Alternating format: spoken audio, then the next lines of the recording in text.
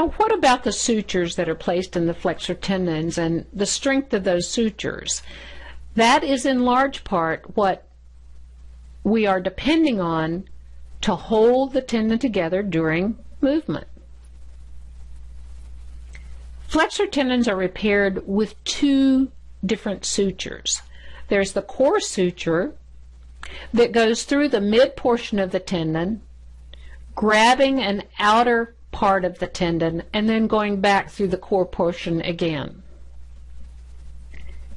And there is a final suture once the core suture is in place and the ends have been pulled together, of taking a suture and just picking up the epitenon, which is the covering of the tendon, and sewing those edges together all the way around. The core suture strength is intended to be such that it can withstand early motion, and it is also intended for the bulk of it to be hidden between the tendon ends so that it does not increase bulk and therefore increase resistance. The number of strands crossing between the tendon ends determine the description of the suture. This would be a 4-strand repair. It happens to be a cruciate design to the suture. And this is a 2-strand, and it's called a modified Kessler suture. So a 2-strand, 4-strand, 6-strand repair, 8-strand repair refers to the number of strands of suture crossing from one tendon to another through the core. Here we see that you can have as many as 8, and increasing the number of sutures crossing the core does increase the strength. The problem is it also increases the bulk.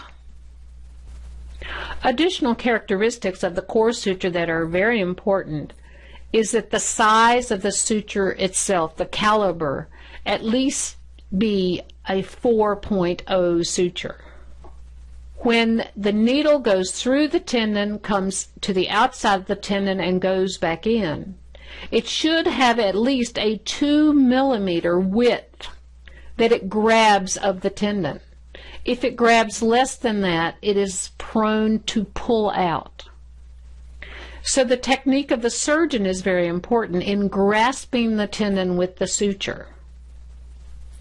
Amount of purchase, meaning the depth to which the suture goes and how much of the tendon it actually grabs as it pulls it to the other end, is very important. If this suture only went to here, grabbed a small amount, went across and grabbed a small amount, it would be a very weak suture. So 7 to 10 millimeters on each side of the tendon is required for the minimum core suture strength. There are many different designs for peripheral sutures. It's simply a matter of how the suture crosses over the tendon edges that are being met, whether it's one strand, simple running, or a variety of cross-stitch or other designs. But all of these sutures have one purpose. That is to help smooth the tendon out, to keep it as small as possible, and to not allow the ends of the tendon to gap apart. With the core suture in the middle, something needs to hold the edges of the tendon together. Now, we've all seen these illustrations of flexor tendons, which look like extremely neat and absolutely precise ways to sew things together. But in this photograph on your bottom right, this is a cadaver example of a surgeon placing both a core and a peripheral suture. In this case, the sutures are colored so the illustration is clearer to the viewer. But that's the only difference. The tendon is soft and pliable, and it is impossible to place a suture in a flexor tendon and not create some bulk, because as you're pulling this together, you're squeezing the tendon, and the tendon will tend to bulge out in response to that. Let's review all the variables about the suture that can influence the strength of the repair. You may be thinking to yourself, but how do I know? Well, you don't know unless you ask, but this is very important information to understand as a baseline for how eager you are to begin more vigorous motion. The number of strands is very relevant. The tension of the repair, in other words, was there gapping of the repair seen in the operating room? We'll talk a bit more about that. The amount of tendon that the core suture is able to grab or purchase, the locking or grasping of the suture so that it grabs enough tendon, the diameter of the suture locks, the size of the suture or caliber, the type of suture material, some is stronger than others, whether or not peripheral sutures are in place, and as we will learn as we proceed, the curvature of the tendon path will alter the demands on the suture, and that can make a difference into how much the pull is being applied to the suture. And lastly, but certainly not least, is whether or not there are clean, uninjured tendon ends that have been sewn together. If the tendon ends have been traumatized by the initial injury, their holding capacity is greatly diminished, and that alone will weaken the repair regardless of the other variables. So it may be helpful to keep in mind that the strength of the suture does not increase in the early weeks, and the strength actually decreases as the finger flexes. This is because as the finger flexes, often you're not pulling straight on the tendon, but you're placing that suture at an angle, and you're pulling the proximal part at an angle compared to the distal part. Also, softening of tendons that have been traumatized in the injury will decrease their holding power. So our conclusions about suture strength are that a core suture strength is determined primarily by the number of strands, and as they increase, so does the strength. But as we saw, there are also a number of other variables. The peripheral suture adds smoothness, and it also adds some strength. But there are many variables that determine suture strength. It is important for you as a therapist treating the patient to know as much as possible about the type of suture and all the variables that relate to suture strength. In particular, it would be useful to know whether the tendon ends have been uninjured at the time of repair. This information usually can be found in the operative note, and I would urge you to always seek out and carefully read the operative note prior to treatment of your patient. Now let's for a moment consider the role of pulleys in the flexor tendon system. As we know, there are two locations of pulleys: the very intricate and complex digital pulleys, where there are multiple annular and cruciate pulleys to hold the flexor tendons against the bone, many of which have been excised in this illustration. And there's also the tenacious flexor retinaculum at the wrist, which creates the carpal tunnel that keeps the flexor tendons from bowstringing at the level of the wrist.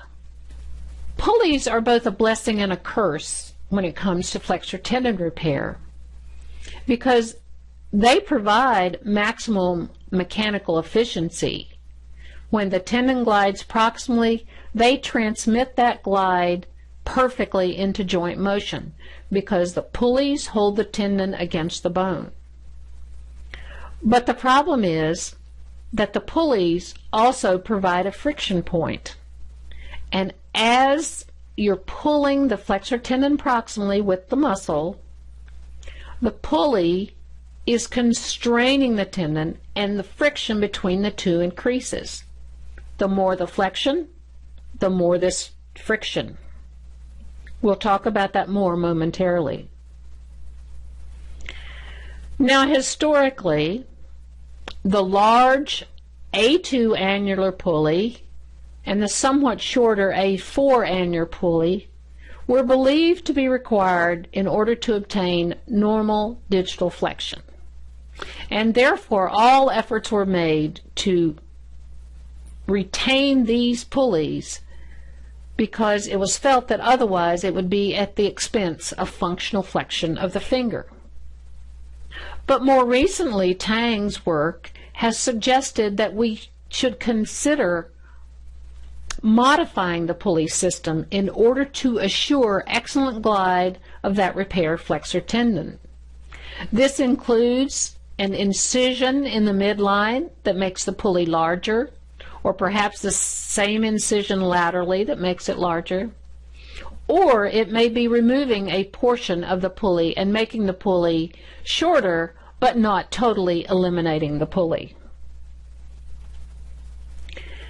Tang, in a recent publication, has suggested that there are suitable pulley incisions that are acceptable to retain function. Here you see the examples of the A4 being expendable now fully. It can include a bit of C2, C3, or both C2 and C3. But the important thing I think to note is none of these recommended incisions include the A3 pulley. In all of these examples, the A3 pulley remains intact. The central pulley in the finger that is closest to the PIP joint. As we said, a loss of a pulley creates bowstringing and requires more tendon excursion. It's difficult enough for us to gain proximal excursion in the normal biomechanics, and we don't want to increase the demands on excursion. Tang also suggests that it is unsuitable to include A3 or to go proximal to A3 with any incision. So our conclusions are that a pulley loss creates a mechanical inefficiency. The tendon pulling against the pulley creates maximum friction, and that friction is greatest at full flexion. And Tang has provided us information that a limited loss of pulley can still maintain functional range of motion for flexion.